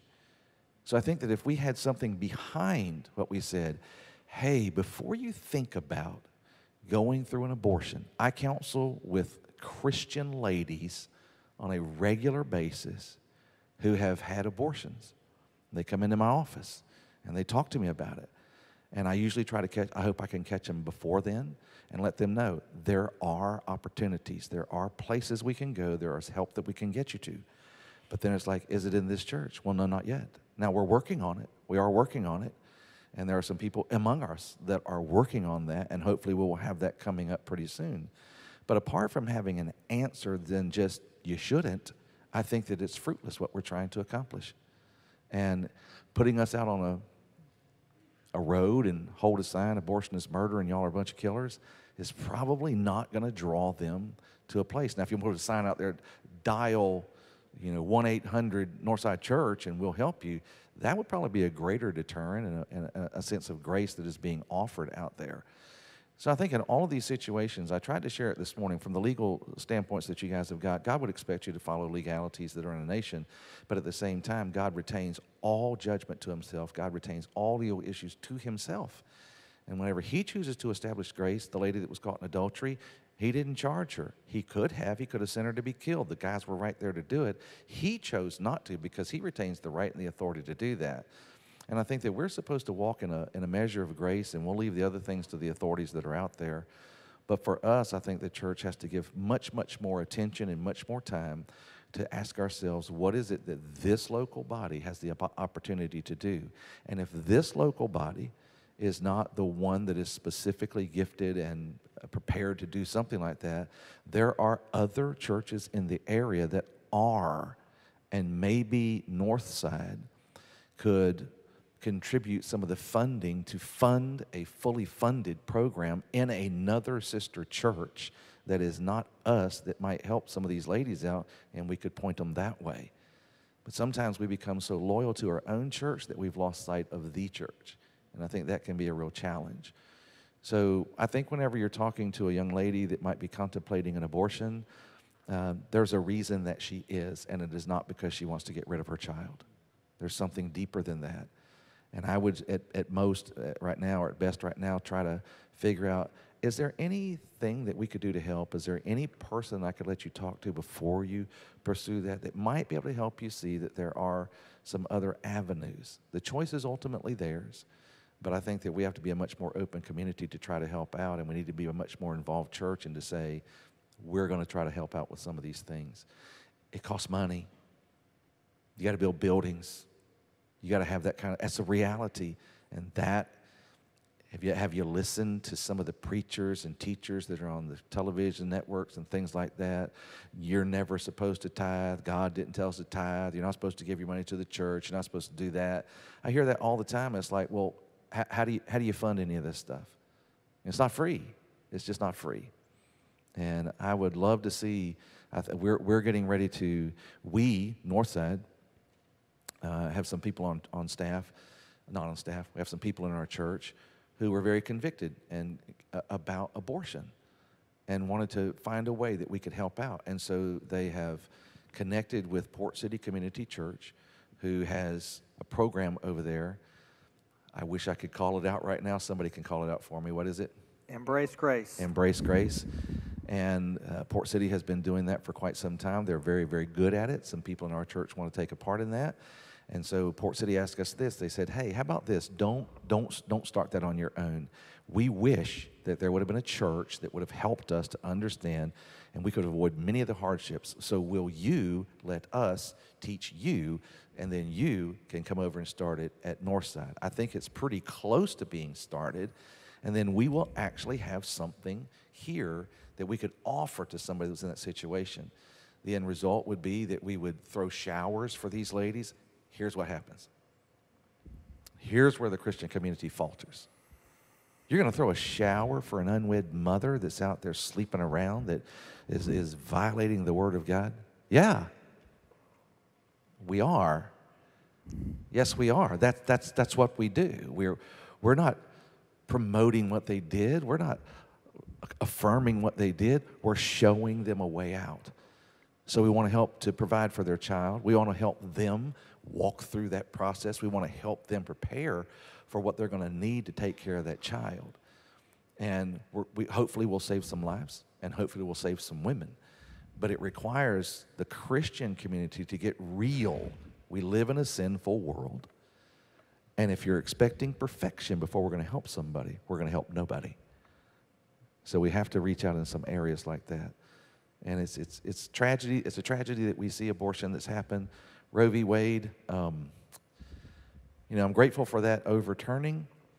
I'm not happy that there's not the same effort given to say, well, how do we help them now? Because there's going to be even more. And the last thing we want to see is what used to be these dangerous abortions and things like that puts at risk everybody's life. Is there a better way?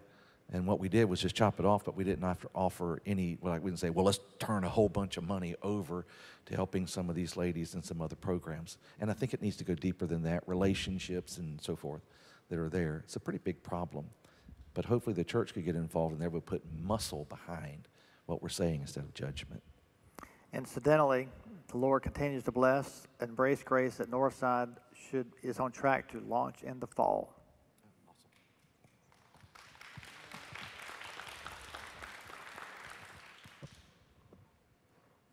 I knew it was coming. I just know when. Terry, do you have a question?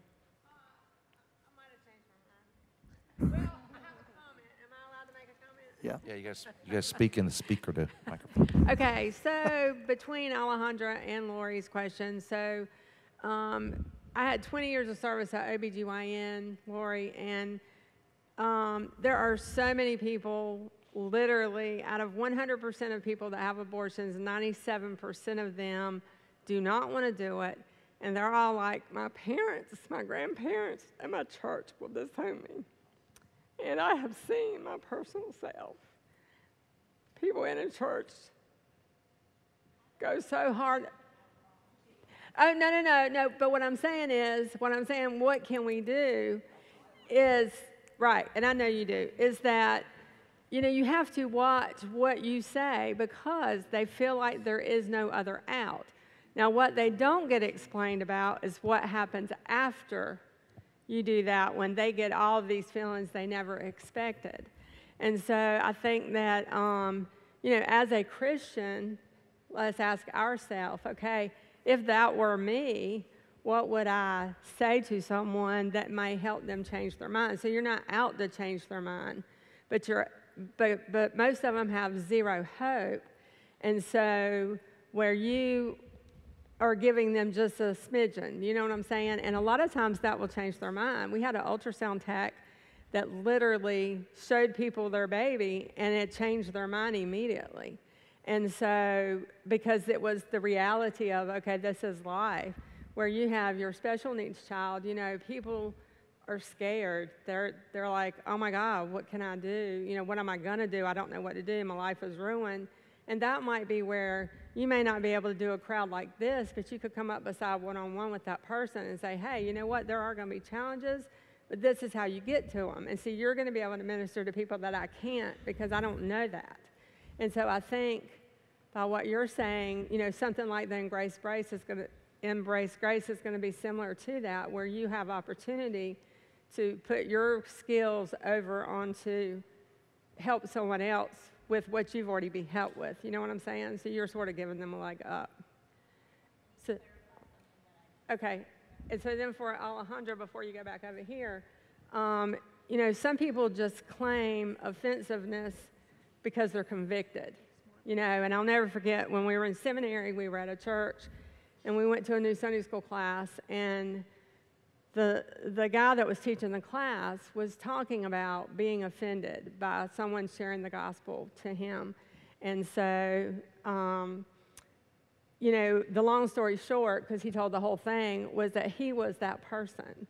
And he was just thanking the guy that had offended him into heaven. So your personality, I know, and so you're not ever going to step over that line. But if you are truly straight up gospel, you know, when you talk to them in the loving way that I know that you already do, then you're going to have them to think about that when you walk away, where if somebody's browbeating them, they're not going to think about them ever again. So I think you just keep on doing what you're doing. Okay, we're going to take 2 more questions.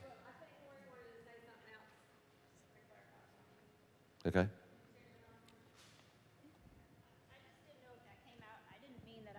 Trying to condemn people. It was more like hypothetical, just discussion with people. I've actually like talked to some people that were considering abortions before, and some of them have gone on to like have their children. Oh, we didn't take it that way. It was more just we didn't like take it that way. Random conversation where people are already kind of coming at it defensive, like you can't tell me what to do with my body and things like well, I think in all like things that the church has to have something that puts iron behind what we say. We didn't take it that you were trying to offend somebody. I know you're trying to help them. Anybody that knows you knows better than that.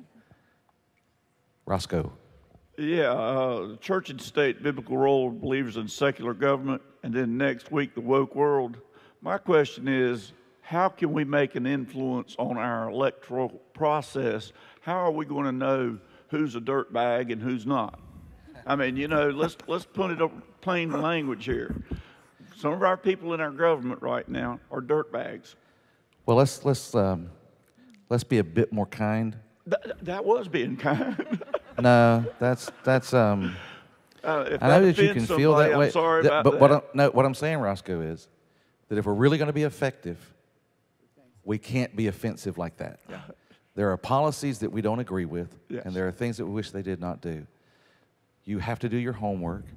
You have to take a look at them. You have to study. You have to look at their voting record. You got to find out what they do. And there are plenty of places out there where we can find that there are people among us in our church right now that have that kind of information that you can look at. And then we make a conscious and a reasonable choice on our basic faith to do that. But if we say it in a derogatory way, then it becomes political all over again, and it sounds like a fight. And we don't want to do that. We want to make sure that we're saying we want good people to lead us. We want them to follow good policy. We're prayerfully hoping they're going to be Christian in the way that they do it. But even if they're not Christian, can I tell you that God used so many lost people to carry out his will? King Cyrus, King Artaxerxes, Nebuchadnezzar, God used all of those people. So once again, let's elevate God above all of those people, but let's make a good choice as well. But you're going to have to study. You're going to have to look them up. I'm not very political correct when I come to talking, but when I see someone that goes into office and they're relatively, you know, moderately wealthy, and then they come out of office with $100 million, I'm like, what happened? Where did they get that from? It was all about the power. It was all about the money. It weren't about the people. Well, one of the reasons, but see, we're making assumptions. And one of the things you have to be reminded of is the reason that God does not allow us to judge another person is because we don't know all the information. We are making assumptions. We're filling in the gaps that are not, that we don't know. And that would be an impropriety before the Lord as a believer. We're not allowed to do that. And we don't want to do that. We want to take and say, here's something that we want. Whenever this is what we want, in order for that to be fulfilled, we need this kind of a person. And so we're going to vet out the people that we want. We're going to vote for them. It's a Democratic vote for the person, and then they're a Republican representative. And if they don't turn out well, we did the best that we could do. And now we want to hold them accountable. You go up to Washington. You can do your lobbying. You can write letters. You can do those kind of things. You have to stay involved and engaged. Because if you don't, then what would make them think that anything is wrong? But you have to go, and I think that honor, the Bible talks about honor, you need to give honor to those that honor is due. And a person puts himself in a public situation, they deserve honor. Even if you don't agree with them, they still deserve honor. And when there are clear biblical principles that say, if I honor this person will in turn return honor to me. If I disrespect this person, I would expect them to return disrespect to me, and they're not going to be very moldable or makeable. So we have to be really careful, and I think that's where the Christian community can step up to a higher plane. We can step up to a higher level and be the more mature, is what I'm hoping that we would choose to do to get better leadership. Was your question, where do you find that information? Yes, I mean, it says bring to light everything. Yeah, well, and Pastor, if they've got stuff in the dark that you can't see, that you can't Right. find out about. well, that you have to do your homework. There's guys that come out every year that gives you that information. But the bottom line is, as a Christian community, I think we have given up, because I hear it all the time, does my vote really count? Yes, it does count.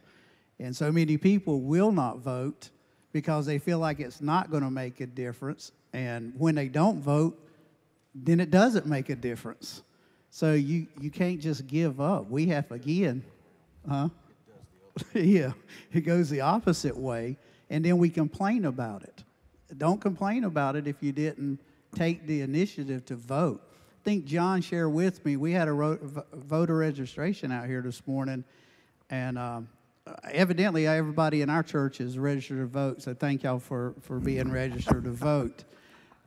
Not quite everybody, but he shared an astounding number of evangelicals that like 60+% are not even registered to vote, and then we think we can make a difference. So we want you to register. We want you to do your homework. We want you to vote, as Joe said, from a scriptural basis, not from whether you like the person or whether you don't like the person, because there's no one in here that at any given time that we can have a moment of weakness and do things that we normally wouldn't do. So you can't base it all on that person. But you need to vote your convictions. But you need to vote if you want to make a difference. And as Lindy said, you need to get involved. You know, you need to put your shoe leather to the pavement and go out there and get involved if God's leading you to do that. One more quick question. Or not. I think Delaney's in pursuit. I just wanted to take the chance to plug, since you were talking about Embrace Grace so much. So Kim Baltziger and I are starting Embrace Grace in September. So since we've been talking about it, the number one way you could help support is we just want there to be a community where these women feel like they can come to this church and be welcome. Because it's a class, yes, but we're hoping to plug them into the church.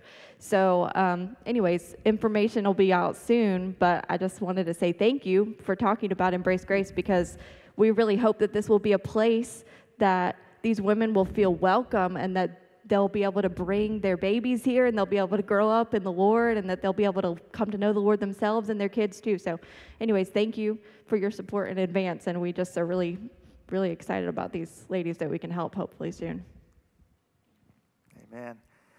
Guys, we're going to close up shop here. I'm going to ask the pastor to pray. Before he does, I'm going to leave one last final word for you. In Jeremiah 29, the Israelites were about to go into captivity, and they were going to be in a hostile nation that was completely antithetical to anything godly, and there was nothing that they could do about it. And one of Jeremiah's comments or counsel to them is found in Jeremiah 29, and starting in verse 4, says, "Thus says the Lord of hosts, the God of Israel, to all who were carried away captive, whom I have caused to be carried away from Jerusalem to Babylon." And these are the people who are captive. This is what he says: "Build houses and dwell in them, plant gardens and eat their fruit. Take wives and beget sons and daughters. Take wives for your sons and give your daughters to husbands, so that they may bear sons and daughters, that you may be increased there and not diminished." In other words, live. Live and enjoy life and continue to be fruitful and multiply, because every time we are fruitful and multiply, we are increasing the image of God in a hostile world. Then he goes on and says this: "And seek the peace of the city where I have caused you to be carried away captive, and pray to the Lord for it, for in its peace you will have peace." Whether you feel like our current politicians are the Babylonian dictators or they are the blessings from God, you need to pray for them. You need to pray for our government. Because when you pray for them, then you're praying for their peace, then you're getting peace yourself. That's the Word of God. It'll encourage you. If nothing else, pray for your government, your governing officials, whether you like them or not, whether they know Jesus or not. Pray that they do know Jesus. But by praying for them, we are actually encouraging the Lord to provide peace for them, and by effect on ourselves as well. So let me leave you with that piece of encouragement. Join me in prayer. Father, again, we want to thank you for our nation, and I want to thank you for the privilege of involvement in our nation. We have a system of government here that is really second to none in the world. Even in that, we understand that there are clear usurpations of authority in many places. There are some violations. There are some twistedness. That's because it is operated by human beings, and we should expect that that is in there. We have clearly seen a digression in our nation away from you and a progression away from you, and yet at the same time, that could be halted relatively quickly if, as a Christian community, our number one responsibility and what everybody can do is to vote. And if we did, there would probably never be another candidate that wasn't a believer that would make it into office if all of the Christian community voted. That's clearly a dream, and we're not seeing that happen. And so we have to be very careful, and we have to be very strategic with our voting, and I hope that we will. I hope you also help us to understand, Father, that regardless of what the government is and regardless of what's going on, I really want you among us. We want your presence. You established a government in Israel so that you could be in the land and they could commune with you in that land. You sacrificed your son so that you could be among us and that we could be among you, that you would be our God and we would be your people. And so, Father, help us to recognize that we have huge responsibility within a community, just as a citizen of the United States, that we have a responsibility and a privilege to be involved and engaged in our governmental process. And we need many, many more believers to be in there that would, for the good of the nation, not to fight a battle over somebody or to win, but for the good of the nation and the good of the people. Help us also to understand, Father, that regardless of how this nation goes, you are in charge of all things, and we can trust you, and that we will be okay. It may be a hardship, but we have a generation coming behind us that needs to see not our depression, not our giving up, not our just complete throwing our hands up in the air, but to see us work through difficult challenges, work the problems that we have. And I really think that some of us need to step up to the plate and step into the public arena. We need to step into public offices. We need to open ourselves up to be political opponents or people that would engage. And as we do that, and then they see a difference in us. We're not there to be argumentative. We're there to be involved in governance, and we're there to help. And so, Father, as in the days of Abraham, whenever he was going into the city of Sodom to try to rescue his nephew Lot, and you said that you would have spared that city all the way down from 50 people all the way down to 10, that you would have spared the city if you would have found 10 righteous men. And apparently there was not. But in this country and even in this sanctuary tonight, if you would cut the same deal, if we could say it that way, with us, there are clearly 10 people in here tonight that are concerned, that would do something. And if that's true, Father, what you've done, then I ask you to spare our nation. I ask you, Father, to place your hand on us, to place your hand on our president. He is a very sick man. Unfortunately, even it seems like that the people that are around him are not overly concerned with him too much as a human being and as an individual. He seems to be being used in a lot of ways, but he's clearly sick. He clearly has some issues going on in a mental capacity, whether it's Alzheimer's or something like that. And so I pray for his health, Father. I pray that you'll help him. For his entire cabinet, that you would enlighten yourself to them, make yourself known to them, that would cause them to recognize who you are and to follow you, even as Nebuchadnezzar did whenever he saw the 3 Hebrew boys in the fire. And so, Father, for those things that we don't like, we petition you to engage us and engage your Holy Spirit in the life of all these people. Pray that you'll bless those who have come here tonight, given their time, help them to redeem their time.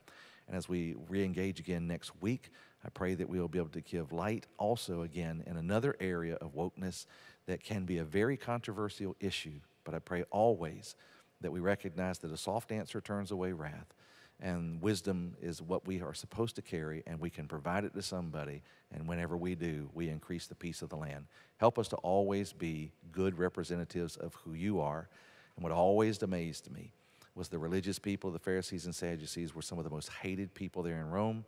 But whenever you, our Father, and your Son, Jesus Christ, God himself in the flesh, the ultimate judge of the world, stepped foot on this planet, people, sinners, flocked to him.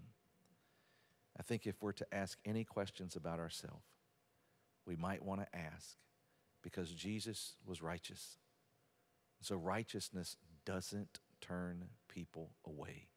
If it did, nobody would have ever come to Jesus. So it's not our righteousness that turns them away. Could be our self-righteousness. But Father, they flocked to Jesus. I think we need to ask ourselves, why are they not flocking to us? And look individually in our own heart and realize, could we do better?